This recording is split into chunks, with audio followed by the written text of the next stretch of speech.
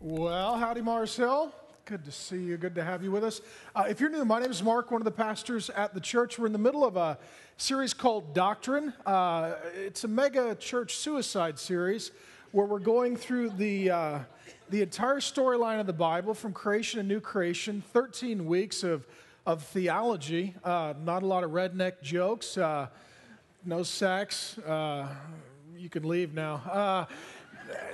The reason is we want you to know the basic truths, the essential truths of the Christian faith. We're also using this series as an opportunity for people to become or renew their membership at Mars Hill Church, to get connected and plugged in and be on mission with us and with the God of the Bible. And so today we're dealing with the issue of the resurrection, that Jesus is alive. Just so you know, this is a big deal for Christianity. In fact, without this, there is no Christianity. So in many ways today, we hit the issue. Is Jesus dead or alive? Some say, oh, what does it matter? Well, everything is details. This is really the heart of what it means to be a Christian. For those of you that have hung in for the sermon series, both of you, I'm deeply grateful for that.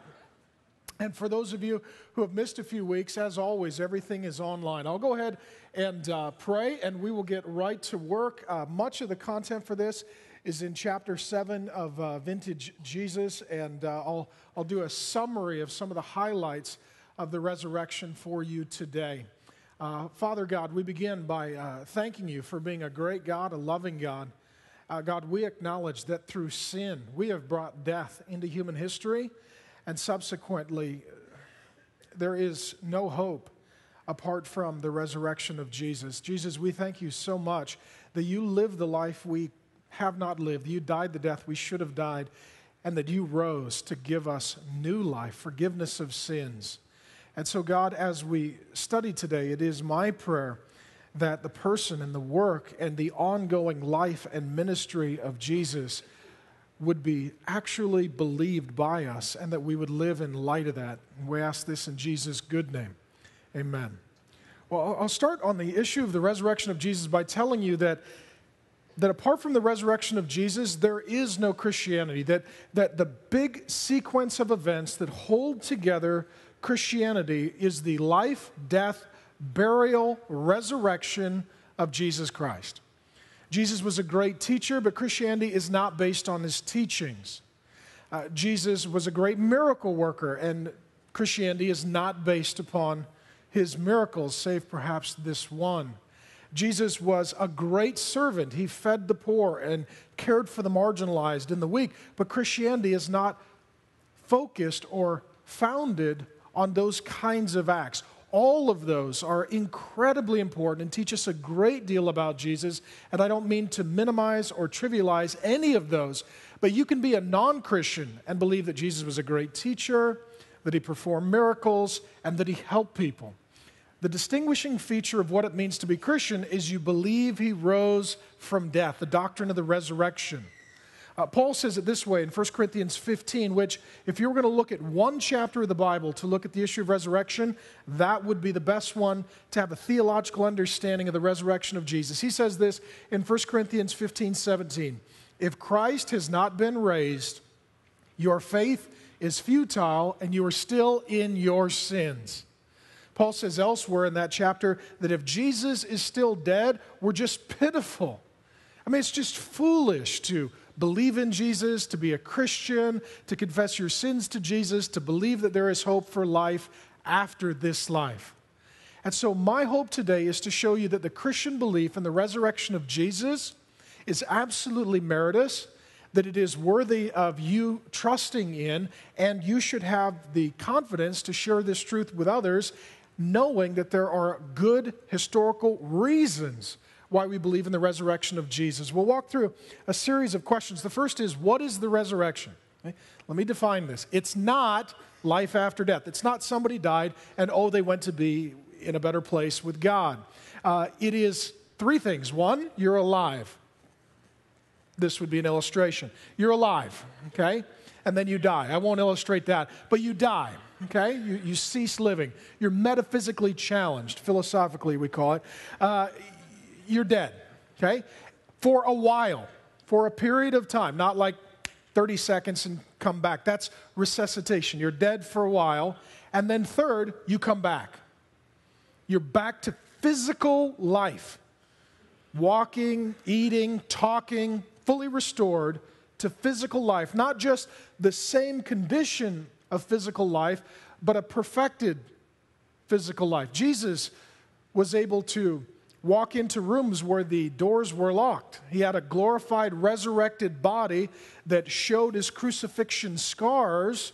And so there was consistency in his physically resurrected body, but it also was in a state of perfection that was apart from the kind of suffering and limitations that the normal human body seems to endure. So it's you're dead, and then you're alive again, physically. That's what resurrection means.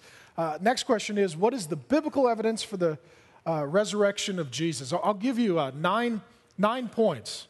The first is this. It was prophesied in advance. I'll read this to you from Isaiah chapter 53. Now, Isaiah, by many, is called the fifth gospel because he talks so much about Jesus, though it is 700 years in advance, that you can put together virtually the entire life of Jesus, his virgin birth, his sinless life, his betrayal, his death, his crucifixion between two thieves, his burial in a rich man's tomb, and his resurrection from Isaiah, prophesied 700 years in advance.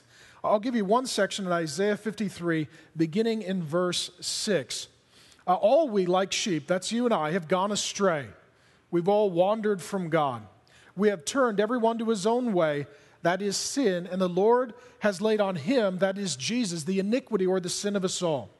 So Jesus went to the cross and died in our place for our sins. That's what we looked at last week. He was oppressed, and he was beaten and falsely accused and flogged and harmed. He was afflicted, yet he opened not his mouth. He didn't defend himself. Like a lamb that is led to slaughter, and like a sheep that is before it shears is silent, so he opened not his mouth. By oppression and judgment he was taken away. 7 false trials Jesus endured. As for his generation, who considered that he was cut off from the land of the living, that's dead. He's cut off from the land of the living. Stricken for the transgression of my people. He died in our place for our sins. And they made his grave with the wicked. Jesus was crucified between two thieves. And with the rich in his death, it was prophesied that Jesus would be buried in a rich man's tomb, though he himself was poor. And there was no deceit in his mouth. He was sinless and perfect. Yet it was the will of the Lord to crush him. He has put him to grief. When his soul makes an offering for sin, after Jesus died on the cross for our sins, he shall see his offspring, resurrection. He'll come back. He shall prolong his days. He'll still live again after he dies. And the will of the Lord, that is salvation, shall prosper in his hand. Out of the anguish of his soul, he shall see and be satisfied. After he dies, he'll come back, he'll see the effects of his work, and he'll be satisfied. Resurrection. And by his knowledge shall the righteous one, my servant, make many to be accounted righteous, for he shall bear their iniquities, pay the penalty for their sin. Isaiah says 700 years in advance, Jesus is coming, he won't sin, You will kill him. He'll be crucified between two thieves. You will bury him in a rich man's tomb, and then he will return to life and be satisfied with the salvation that he provides 700 years in advance. So there was an anticipation by those who believe the Old Testament scriptures that this was going to happen in history, this death, burial, and resurrection of Jesus. Secondly, Jesus himself predicts repeatedly his own death, burial, and resurrection. I'll give you one series of examples in Mark's gospel beginning in chapter 8. There are many. I'll give you three just from this gospel, and I'll read them quickly. Matthew chapter 8, verse 31. It says, "And Jesus began to teach them that the Son of Man," it's a title that he adopted for himself from the Old Testament, "must suffer many things, be rejected by the elders and the chief priests and the scribes, and be killed, and after 3 days rise again." Mark chapter 9, verse 30 and 31, Jesus says again, teaching, and again, this is a common theme in his instruction. "They went on from there and passed through Galilee, and he did not want anyone to know, for he was teaching his disciples, saying to them, 'The Son of Man is going to be delivered into the hands of men, and they will kill him. But when he is killed, after 3 days he will rise again.'" Mark chapter 10, again, 8, 9, 10. Jesus keeps talking about this. I'll give you the final example. Mark chapter 10, verse 33 and 34. Jesus said, "See, we are going up to Jerusalem, and the Son of Man will be delivered over to the chief priests and the scribes, and they will condemn him to death and deliver him over to the Gentiles, and they will mock him and spit on him and flog him and kill him, and after 3 days he will rise." So, firstly, the biblical evidence is that Isaiah prophesied there would be the death, burial, resurrection of Jesus. Jesus prophesied, "You will kill me. 3 days later, I'll see you again. I'll be back." He was absolutely clear that not only would he die, but that 3 days he would be in the grave before returning. Number three, Jesus died on the cross. It's the third line of biblical evidence. Jesus died on the cross. He was flogged. Many men died from the flogging. We discussed it last week. He was then crucified by a professional executioner. Right? That means this guy's job is to kill people. That's all he does. This is his specialty. He declares Jesus to be dead. To ensure that Jesus is dead, he takes a spear, runs it, the Bible records, through his side, under his rib cage, into his heart sac, so that his heart explodes and water and blood flows from Jesus' side. The point is, he's most assuredly dead. Jesus is then wrapped in burial preparation. That is upwards of 100 pounds of linens and spices. Think a nearly mummified state. No breathing, no air. He's then laid without any medical attention in a cold tomb hewn out of rock. The point is that Jesus is dead. He has no medical care, no food, no water, no air for 3 days. He's dead. He's dead.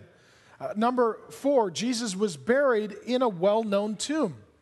When Jesus died, he was a poor man, homeless in fact. He couldn't afford a nice burial location. So there was a quiet disciple of his, the Bible records, a man named Joseph of Arimathea. And he came along in fulfillment of the prophecy of Isaiah that Jesus would be buried in a rich man's tomb. And he gifted post-mortem to Jesus his tomb, his own private burial chamber. Joseph of Arimathea was a very well-known political and religious leader. He knew exactly where his tomb was, and he gifted it to Jesus. Jesus' body was laid there. A large stone guarding the entrance was rolled in front. Guards were posted from the government to protect that burial site of Jesus from tampering, and the governmental seal was placed upon the tomb, essentially declaring that if anyone were to tamper with it, they would be put to death. Next, 3 days later, Jesus returned, triumphant, victorious over death. Again, the Gospels record this. I'll give you the account from Luke chapter 24. Okay? And what was Luke's vocation? He's a doctor, right? So he understands what dead people are like.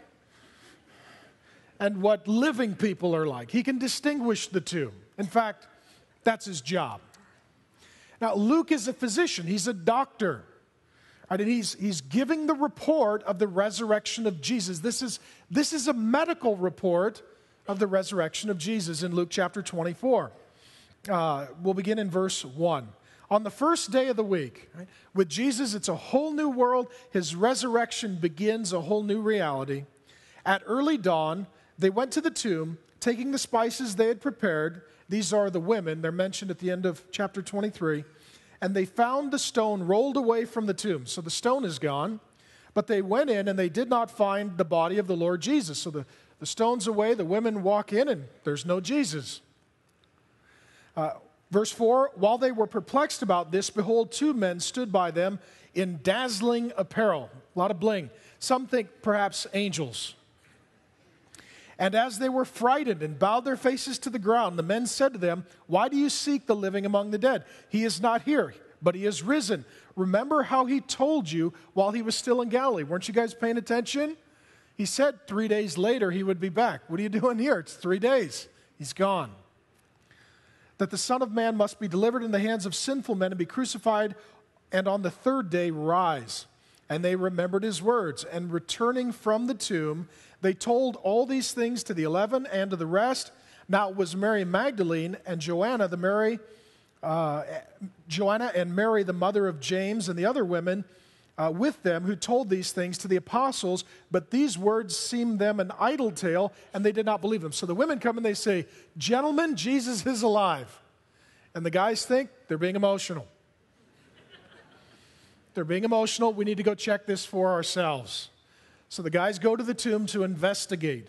Peter rose and ran to the tomb, verse 12, stooping and looking in, he saw the linen cloths by themselves, and he went home marveling at what happened.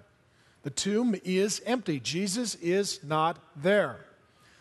But Jesus starts appearing to people, very much alive. Not a few months in, ICU, recovering. He's alive, walking around, eating, visiting with people, praying for people, doing life as he had previously. And Jesus' occurrences are faithfully recorded shortly after his resurrection. We read of this, for example, in 1 Corinthians chapter 15. And I'll read this account to you. Over the course of 40 days before ascending back to heaven, Jesus appeared to small groups, large groups, individuals, family, friends, foes, strangers. He ate, he had dialogue, people embraced him. He was very much physically alive. Paul says it this way in 1 Corinthians 15, beginning in verse 3. For I delivered to you as of first importance, most important fact in all of human history, that Christ died, first thing, for our sins. We looked at that last week, the importance of for our sins. In accordance with the Scriptures, it was predicted in the Old Testament, the Bible is trustworthy and true, that he was buried, that he was raised on the third day in accordance with the Scriptures. Then he appeared to Cephas. And after he rose, he appeared to Peter, that is Peter, then to the 12, the rest of the disciples. Then he appeared to more than 500 brothers at one time. So large crowds see Jesus alive, most of whom are still alive, though some have fallen asleep. We'll come back to that. Then he appeared to James, that's his brother, then to all the apostles. Last of all, as to one untimely born, he also appeared to me. What he's saying here is this: lots of people saw Jesus alive, walking around fully resurrected, physically resurrected. And Paul says, if you don't believe me, go ask them. They're still alive. All right, 1 Corinthians is considered by nearly all scholars to be one of the first New Testament books written. Some would say that the resurrection of Jesus was myth, legend, fable, and folklore that came into existence dozens or hundreds of years after the resurrection. Here we see, written within a few short years of the resurrection of Jesus, Paul's letter to the Corinthians saying, Jesus rose, Peter saw him, his brother James saw him, the disciples saw him, I saw him, and upwards of 500 people at a time saw him. There are innumerable eyewitnesses. If you don't believe me, a few of them have passed away, but most of them are still alive. Go check it out for yourself. Additionally, there are a few people that begin testifying to the resurrection of Jesus that had Jesus not risen, they would not testify. First is Thomas. Remember what Thomas was? The doubter. The doubting Thomas. Right? You've heard that expression, oh, you're a doubting Thomas? Well, Thomas was a guy who was told, he was one of Jesus' disciples, Jesus is resurrected. He said, I don't believe it. People don't resurrect. You know, and Thomas is right. They don't. It's unusual. That's the point. And so Thomas said, I want to see for myself. So he got to see Jesus. Jesus said, look, here's my scars in my hands and side. It's me, Thomas. And Thomas fell down and worshiped, saying, my Lord, my God. He worshiped Jesus. Now, he didn't initially believe it. He needed to be convinced, but he was. Some of you are doubters like Thomas. You need to trust his testimony. How about this? Who else worshiped him that would have been unlikely to do so? How about his mother and his two brothers? Jesus' brothers, James and Jude, one of them, James, is mentioned in 1 Corinthians 15 that I just read. Now, I've said it before, I'll say it again. I have two brothers, as Jesus did, James and Jude, and neither of them have ever worshiped me as God, and I don't think they will. I don't think my two brothers would ever say, we lived with him, we grew up with him, he's our big brother, he never sinned, ever. And he died and he rose, and we worship him as Yahweh. They would not say that, ever, right? I mean, because their underwear was over their head at various points of their childhood. They know, it's a wedgie, they know I'm not sinless Lord, God, Savior, and Christ. In fact, not even close.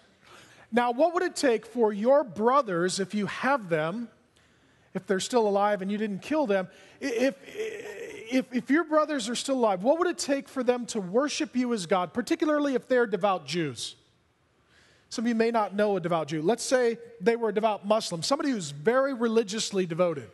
What would it take for them to worship you as God, knowing that if they were wrong, they would spend forever in hell? It would take something as amazing as the resurrection. During his life, Jesus' own mother and brothers came to see him. They didn't worship him as God. They thought he had lost his mind, and they were going to bring him home. Come on home, have some pudding, sit down. You know, you think you're Messiah. He's lost it. Jesus' own mother, Mary, worships him as God. We see this early on in the book of Acts where she's numbered with the early church. How many of you would never be able to get your mother to worship you as divine God and Savior? I mean, she spanked you. She may still. You know, your mother, if anyone knows that you're a sinner, your mother knows. Right? She knows. Jesus' mother, in worshiping him as God, knew that she would be breaking one of the 10 Commandments, damning her soul to eternity if she were a liar, and she worshiped her own son as God because of the resurrection. Okay. That's the biblical case. This is a very strong case. Very unlikely people, including, lastly, I just read to you from 1 Corinthians 15. Who wrote that? Paul. Was Paul inclined to worship Jesus as God? He's the least likely man to worship Jesus. He's the Osama bin Laden of his day. Right? He's totally opposed to Christianity. He's totally opposed to Jesus. He is out wreaking havoc in the lives of God's people. He's murdering early church leaders like Stephen. He is absolutely not predisposed in any way to believe Jesus is God. And then he sees Jesus resurrected, alive. And he becomes a Christian and a pastor and writes many of the books of the New Testament. He himself dies and repeatedly suffers for the cause of the resurrection of Jesus. This is the collective, very compelling biblical evidence. Leads us to the next question. What is the circumstantial evidence for Jesus' resurrection? I'll give you 9 additional points on this as well. The first is the disciples were transformed. These guys were ultimate cowards, not ultimate fighters. These guys, after Jesus died, they went into a room, they locked the door, and they hid. They were very cowardly. Even disciples like Peter, when Jesus was going to be crucified, a young gal came up to him and said, "Aren't you with Jesus?" "Oh, I don't know that guy. I never met him." He's scared of a junior high girl, right? these are not bold men. After they see Jesus resurrected from death, they become very bold. 11 of the 12 die martyrs' deaths. Peter is hung upside down. John is boiled alive and doesn't die. He's the only one who isn't put to death by murder. They try. How do you explain guys who are absolute cowards becoming martyrs apart from the resurrection of Jesus? See, they no longer fear death as they once had. Number 2, they remain loyal to Jesus as their Messiah. Now, every so often, there are a number of people who get really excited about someone. This might be a religious leader, this might be a political leader, but once that leader dies or fails or loses the election, no one continues to back them. Like today, there's not a huge Dukakis movement, for example. Right? There's not a bunch of people that are like, Michael Dukakis. And you're like, who is that? That's my point. He was at one time a presidential candidate, a little guy who jumped out of a huge tank and it ruined everything. It was very goofy looking. Nonetheless, some of you go, who cares? That's my point. That's my whole point. Nobody cares. And had Jesus simply died, no one would have cared. No one would have cared. You get really excited. Maybe he's the guy who will make a difference. Well, he didn't make a difference. Move on. Why would people stay devoted to Jesus, and why would their number grow so quickly if he were just another dead potential leader? There is no reason to explain the loyalty and devotion to Jesus apart from the resurrection. Number 3, the character of the disciples mitigates against considering them to be liars.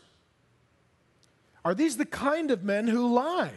Feeding the hungry, caring for those in need, defending widows and orphans, living in simplicity and poverty. Furthermore, I don't know about you, when I lie, I tend to lie in ways that benefit me. Right? Like, let's say some horrible act of terrorism is conducted. If I didn't do it, I don't just call the police and be like, I did it.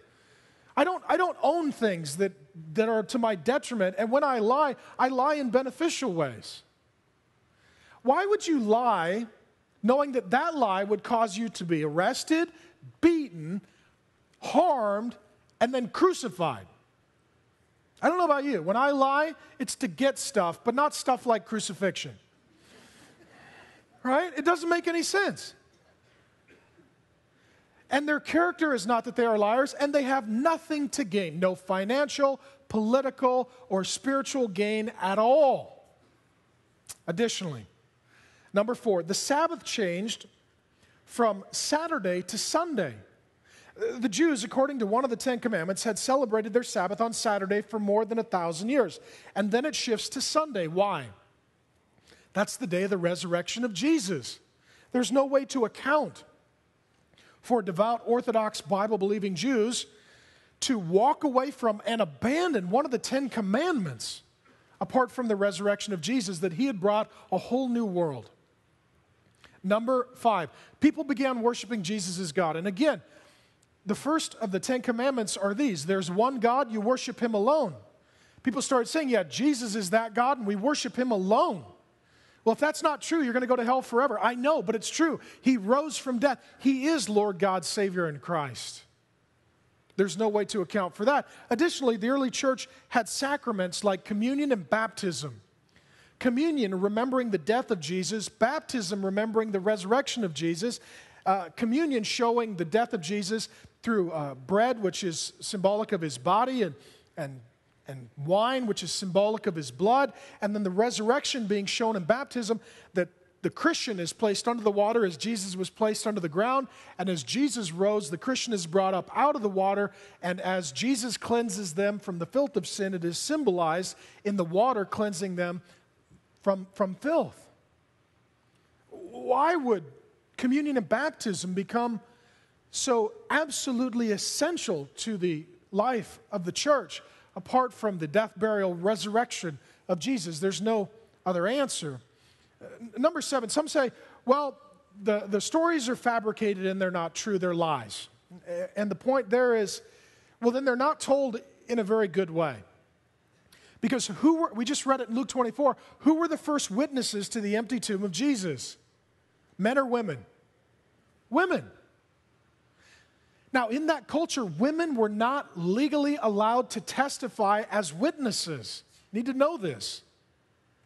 So were this a lie, we're going to lie about the resurrection of Jesus, we're going to put together a very complicated hoax, the only way to make that legally tenable would be to have men as the purported eyewitnesses, so they could testify legally in court. The reason that women are told to be the initial eyewitnesses is because that's exactly how it happened. It's not a lie, it's a historical reality. Women were at the empty tomb of Jesus first. Therefore, that's what the story says. And were that story made up, it wouldn't be made up in that way. Number 8, the tomb was not enshrined. In that day, there were over 100 tombs of holy men that were enshrined, one archaeologist reports.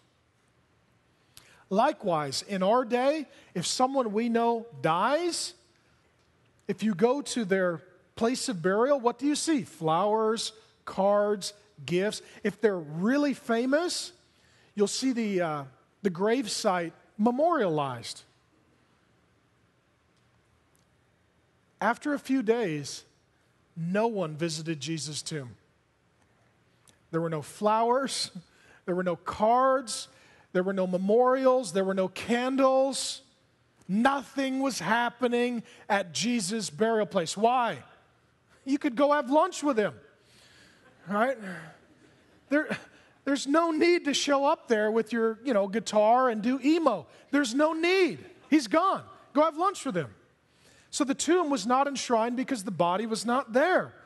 And number 9, this is perhaps the most compelling, Christianity comes into existence. Today, a few billion people on earth worship Jesus as God.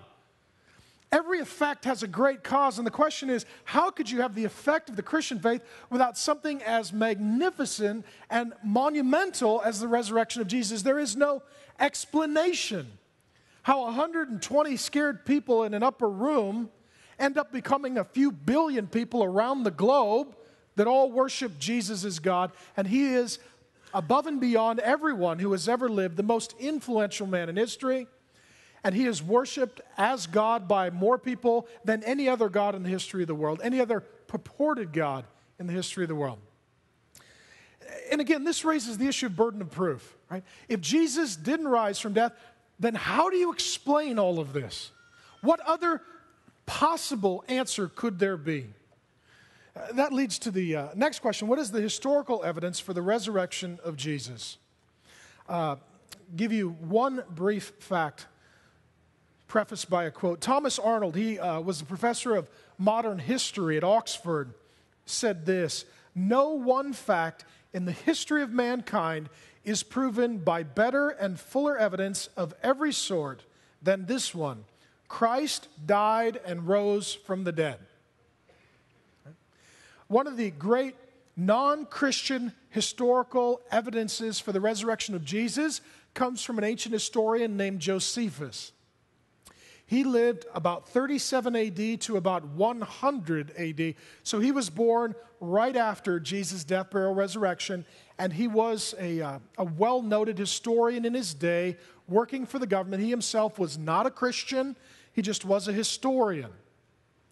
So here is what he says. Quote, "Now there was about this time Jesus, a wise man, if it be lawful to call him a man, for he was a doer of wonderful works, miracles, a teacher of such men as received the truth with pleasure. He drew over to him both many of the Jews and many of the Gentiles. He was the Christ, the anointed one of God. And when Pilate, the political leader, at the suggestion of the principal men among us, had condemned him to the cross," there's the cross, "those that loved him at first did not forsake him. For he appeared to them alive again on the third day. As the divine prophets had foretold, the Old Testament, these and 10,000 other wonderful things concerning him. And the tribe of Christians, so named from him, are not extinct to this day." Josephus says, Jesus died on a cross, and the reason people stayed loyal to him is because on the third day, he resurrected back to life. That's why Christianity exists.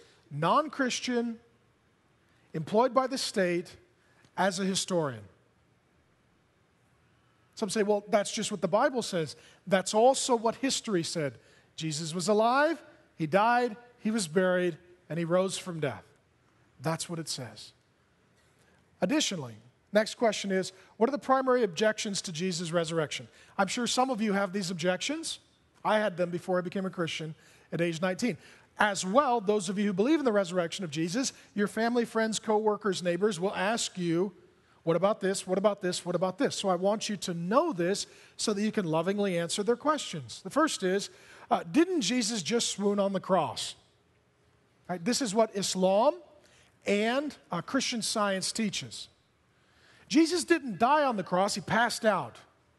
Just look at the evidence. Okay? He was flogged. Many men died from that. He was crucified. You die. The whole point of, just so you know, what's the whole point of crucifixion? Death. It's like, oh, they went to the electric chair and he didn't die. They made it for one reason. It has one function. Not to watch television, to die. That's its only function. The whole point of the cross, you die. That's it. Who oversaw the crucifixion? A guy who's a professional at killing people. Jesus dies. Again, what do they run under his ribs? A spear. What does it go through? His heart. Just so you know, if you don't have a heart, you're done. Right? I mean, some of you go, but I'm not a doctor. I know, but we all agree on this point. If a sword goes through your heart and the water and blood flow out of the side, game over. You're done, right? Then they wrap him in 100 pounds of linen and spices, mummified state, can't breathe, no food, water, or medical attention, put into a cold rock-hewn tomb for 3 days. If Jesus didn't die, that's a miracle. And if he did die, how does he get all the burial wrappings off? As a dying sick man, how does he roll the stone away and walk into town and convince everyone, I've defeated death, look at me? That guy's in the hospital for months without a heart. Okay, you got the point. All right. Number two, some say Jesus didn't rise physically, he rose spiritually. He didn't rise in history, he rises in our hearts. This is what Jehovah's Witnesses teach. And this is absolutely contradictory to the evidence. We read it in Luke 24 where Jesus says, a spirit, after his resurrection, a spirit does not have flesh and blood as I do. I've got a body, I'm here physically. Thomas came up to him and saw the scars, saw his physical body. People came up and embraced him, the Bible says. They came up and gave him a hug. Furthermore, Jesus eats meals with people after his resurrection. He's physically alive. Very much physically alive. Number three, some say, well, they went to the wrong tomb. Went to the wrong tomb. Well, again, the problem is the tomb was gifted to Jesus post-mortem by Joseph of Arimathea. He was a very well-known man. If they wanted to confirm the location of the tomb, all they would have had to do is go to Joseph of Arimathea and say, where's your tomb? And he would show them, that's my tomb. And this is all historically recorded. Like today, if you buy a home or a piece of land, it's recorded, it's yours, there's legal documentation, it's easy to verify. Additionally, the women who wanted to visit Jesus' tomb, they knew exactly where it was. They went there. The disciples, when they heard about it with Peter, they ran there. They knew exactly where it was. And furthermore, even if they put Jesus in the wrong tomb, how do you explain him being alive? Right? Oh, they put him in the wrong tomb. Well, then he resurrected in another tomb. It still doesn't get around the big issue. Right? Okay. Both of you got that. Wonderful. Number 4. Some people say he had a twin brother that looked like him, and he did a little stunt double. Right? First of all, there's no evidence that he had a twin brother. Mary would know. And second of all, Jesus, the one who was murdered, was the one who was resurrected because on his body were the crucifixion scars confirmed by Thomas. Right, this is just grasping for straws. This is trying to deny the inevitable. Well, maybe he had a brother, and maybe his brother died for him, and maybe they faked it, and maybe his brother's still dead, but then Jesus is alive. Well, is there any evidence historically? No. Secondly, how do you account for the scars on Jesus' body if someone else was crucified? It's illogical. Doesn't make any sense at all. Others say, oh, it was a hallucination, right? This has been popular by some at various points. They all hallucinate. Really? His mother hallucinated, his brothers hallucinated, his enemies hallucinated, his friends hallucinated, crowds of strangers hallucinated, upwards of 500 people at a time hallucinated. Now, I know some of you have had very bad history with drugs, and you've had interesting hallucinations, but they tend to be private, right? Like, you tend not to smoke weed, go to college, and everyone goes on that trip with you, right? Because they don't share in your private hallucination, right? Hallucination is, by definition, a private thing. Something that's public, well, that's an event. It's like 500 of us, we just had this hallucination that we went to the concert. No, if you all had a hallucination to the concert and the set list and the band, you were at a concert. Because you don't have 500 people sharing a hallucination. Furthermore, the hallucination has to be based on some prior concept. There was no concept, we'll get to this in a moment, in Judaism or in paganism of an individual person rising from death. And so you can't hallucinate for something you don't have any concept of. Additionally, hallucination doesn't just end at 40 days. It's not like hundreds of people having a hallucination, then on a Tuesday, it's over. Oh, Tuesday, we're done. The appearances of Jesus ceased at 40 days because he then ascended back into heaven. It wasn't a hallucination, it was an event of the resurrection. And then number 6, there is this common ideology that says the resurrection of Jesus was an idea that was borrowed. It was taken. First of all, the Jewish people had a strong concept of the resurrection of the dead, but it wasn't an individual resurrection, it was a corporate resurrection of God's people. They took it from Daniel chapter 12, verse 3, where it says that there is coming a day that the multitudes who sleep in the dust of the earth will resurrect, will arise, some to everlasting death, some to everlasting life. So their concept of resurrection, God's people in the Old Testament, was that one day we'll all resurrect, and some people are going to hell, and some people are going to heaven forever in their physically resurrected, glorified bodies. Secondly, paganism did not have any concept of a resurrection of one person in a physical body. N.T. Wright, he's a New Testament scholar. I don't like his work on something called justification, but his work on the resurrection is brilliant. He wrote a 700-page tome called The Resurrection of the Son of God. Hugely important work.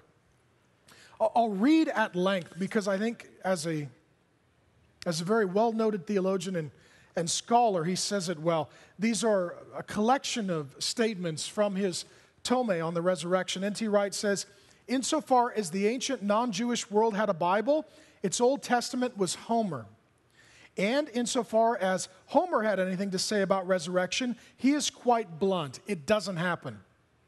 The idea of resurrection is denied in ancient paganism from Homer all the way to the Athenian dramatist, Aeschylus, I probably said it wrong, who wrote, quote, once a man has died and the dust has soaked up his blood, there is no resurrection.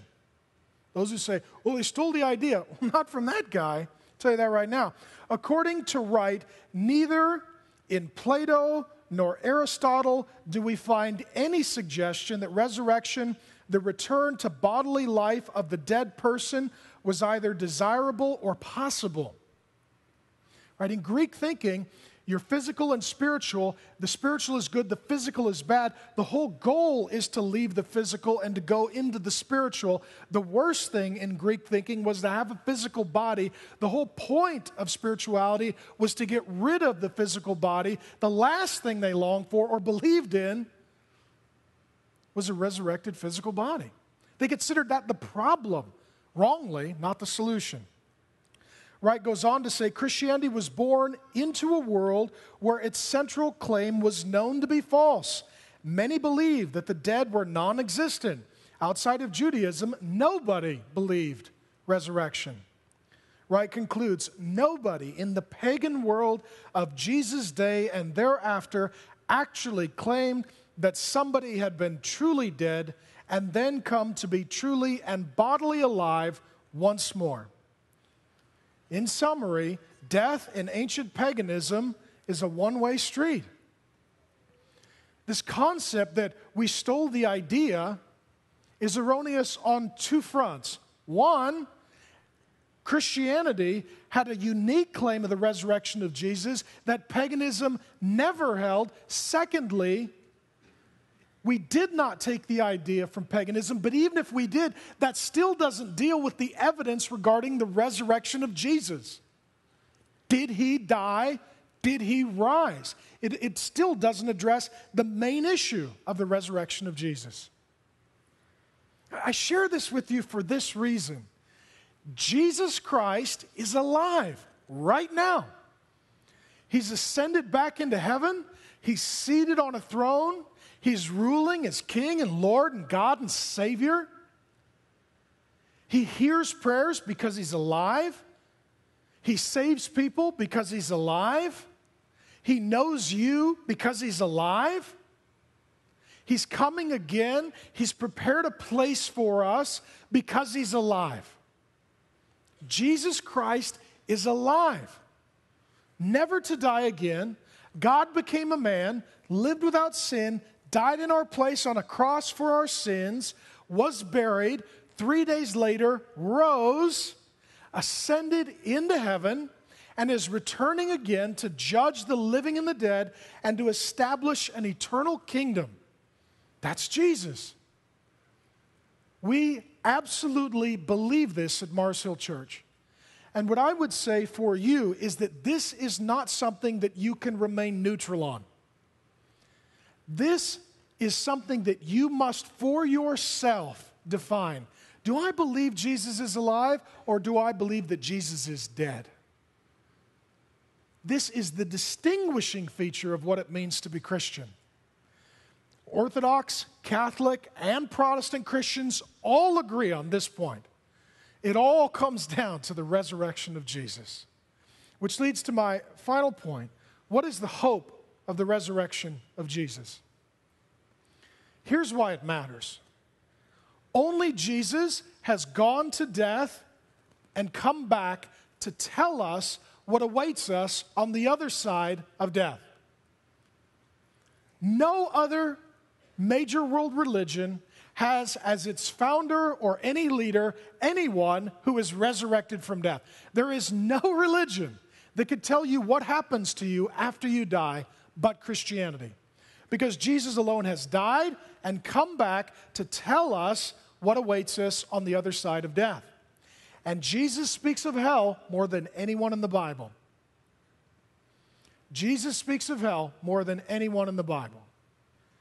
Jesus is clear that on the other side of death, there is judgment. He says this in John's Gospel. He says that the Father has entrusted all judgment to me. What this means is you and I will die, our body will go into the ground, our soul will continue to exist either in a place with God, whereby we are blessed, or in a place separated from God where we are cursed. There will be a day when all of us experience the rejoining of our spirit, the immaterial aspect of our being, with our body, our physical body, and we will rise from death as Jesus did, in a glorified, resurrected physical body. And we will all stand before Jesus, and we will all be judged by Jesus. Those who are Christians will receive a judgment of works, meaning God will give them certain dignity and honor in his eternal kingdom. Non-Christians will have likewise just punishment and sentencing for the sins they committed in their life, as they are sentenced to eternal, conscious, physical torments of hell.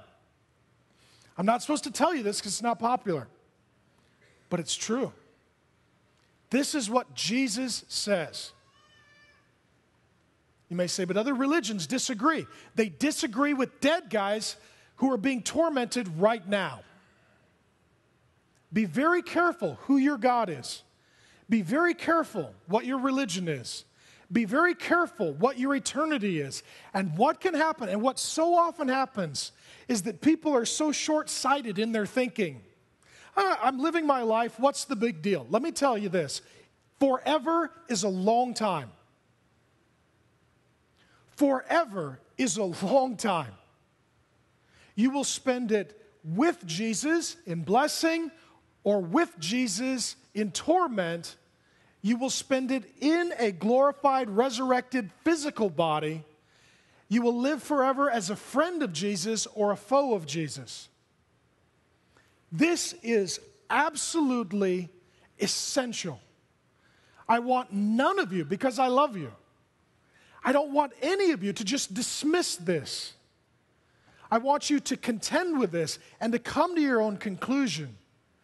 Do I belong to Jesus or not? Have I given him my sin or not? Will I rise to be with him or not? Have I trusted in him or not? And this has absolutely life-changing implications. First of all, it has personal implications. This, for me, radically transforms the way I perceive death. Paul says in 1 Corinthians 15 that apart from Jesus, death is an enemy. You know what? I'm not scared to die. I've got a beautiful wife. I got 5 kids. I love this church. I love what God has me doing. But you know what? I don't worry about dying. I don't worry about it. I have asked God, let me outlive my wife so that I could preach her funeral and look after her all the days of her life. But if I should die prematurely, when I die, you know what? I know exactly what's going to happen. I don't sweat it. I'll stand before Jesus. I know that he died for my sins and I belong to him. And I know that I'll spend forever with him in perfection. I know that. And I know that I'll see my wife. My kids love Jesus. I know I'll see my kids. Death is not the big deal that it once was because of Jesus. It changes everything. It means you can actually live your life with freedom and joy and passion, knowing that you will die, but knowing that you will rise, and that resurrection life is actually better than this life. There'll be no sickness, no pain, no disease, no cancer, no injustice, no evil, no tyranny, and no war. Secondly, this gives us a collective hope. You know, in the course of my ministry, I'm going to bury a lot of you. The campus pastors are going to bury a lot of you. And if you know Jesus, that's going to change the way we all remember your life, the way we embrace your death, and the kind of hope that it gives to all of us. I think my daughter Alexi, when she was 2, said it best. Someone we knew died, and I was trying to explain it to her. She said, "Oh, it's like they moved to California. And now they get to go to Disneyland whenever they want." To her, that was dying in faith. But it's not death, it's moving to a different place in a different condition, both of which are better. Number 3, what I find so interesting is that sin and its effects are deeply hated by people who don't even know Jesus. See, because sin has physical effects. It affects creation. Environmentalists wish we'd take better care of the gift that's been entrusted to us. It affects nations, so there is injustice and poverty and evil and tyranny. It affects individuals so that they're sinned against and they're abused and they're marginalized and they're harmed and they're victimized. And people are sick and dying, and money goes toward cancer and naturopathy and homeopathy and exercise and diet and health and nutrition and safety. I praise God that there's a world after this one. Now, in this world, here's what I do believe. We should work for health. We should work for equality. We should work for justice. We should work for mercy. We should work for stewardship. But I know that as long as there is sin, this will never be heaven. It doesn't matter how much we spend. It doesn't matter who we elect. It doesn't matter how loudly we protest. It doesn't matter how passionately we try. There's still sin, the curse, death, and its effects. And what I love about the resurrection of Jesus, it shows me what is to come. People resurrected in glorified bodies with no sickness, no pain, no suffering, no death. Jesus ruling and reigning over a new creation with no curse, with none of the effects of sin, a perfect creation, not polluted or contaminated in any way. People living together in harmony and love across racial lines, across generational lines, across socioeconomic lines, across gender lines, across political lines, across national lines, across linguistic lines, across cultural lines. The world that everyone wants is ahead of us, and it's with Jesus. And if you long for that world, you need to know that that desire in you comes from Jesus. And you should work diligently in this life so that this world and your life look like that. But if all of your hope is here, you will be disappointed. You will die. The world will still have the effects of sin and the curse.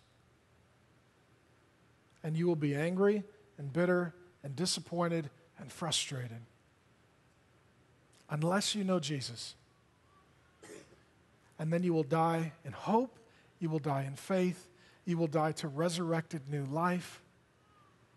You will experience the world as God intended it forever with Him and His people. And our hope is that you would trust in Jesus and that we would see you there. And that beginning today, you would start to live as a citizen of that place in light of His coming, so that people would see that the life of Jesus transforms life right now, and it only gets better when this life comes to an end. I'm going to go ahead and pray. Father God, I thank you for my friends. I pray that they would trust in the death, burial, resurrection of Jesus Christ. Jesus, you are alive. We're meeting on a Sunday because it's the day of your resurrection. We're meeting as the church because we are the people who have been gathered in your wake. We meet with hope in our hearts and songs on our lips because we know that you have defeated Satan, sin, death, hell, and the grave, that you are our triumphant victor. We know that even though we die, one day we will rise to be with you, to be like you forever. I pray, Lord God, that it would be as friend, not as foe, that it would be for blessing and not judgment, that it would be for salvation and not condemnation. And I pray that my friends would turn from sin and trust in you. And Jesus, I thank you that this world is not all there is, that you have conquered sin, and one day we will experience life with you where sin is no more. And Jesus, we long for that day. In the meantime, we ask for the grace to live as citizens of your kingdom, to love, to serve, to care, to give, to labor for the cause of the kingdom here in the cultures of the earth. We thank you. And I pray, God, for those that are sick, those that are dying, those that are struggling, those that are weak, those that are frail, those who wake up with aches and pains, those who know that death is imminent and they die a bit each day. I pray, Lord God, that they would trust in the resurrection of Jesus and that it would change the way they suffer. As Jesus' suffering was purposeful, so might theirs be as well. Amen.